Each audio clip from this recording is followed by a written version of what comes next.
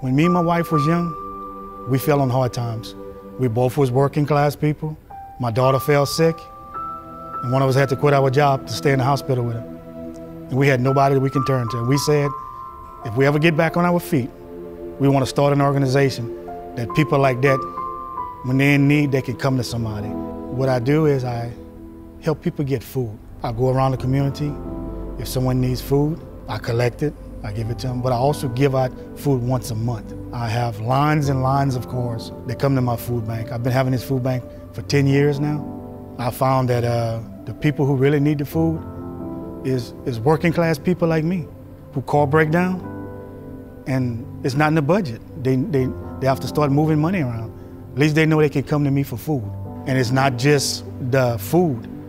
If somebody needs help with school clothes, we buy it. If they need help with Christmas toys, we buy it. You know, like when we had to travel back and forth to New Orleans, gas money was hard for us. We can help them with gas money, with food, hotel, whatever they need. That's what this was started for. If there's a need in the community, I want to fill it. We try to keep a lot of food on hand, and $3,000 is about a lot of food. And like I said, you can feed a family for $2 a night. So for $3,000, we can feed a lot of people. I've had people who've come back and said, you know, thank you. But it's not about people coming back and saying thank you.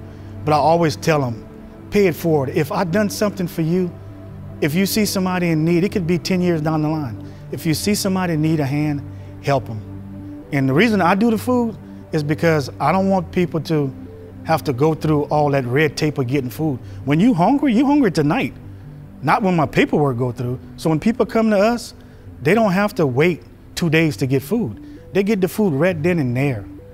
So it makes me feel good knowing somebody's not gonna go to bed hungry that night.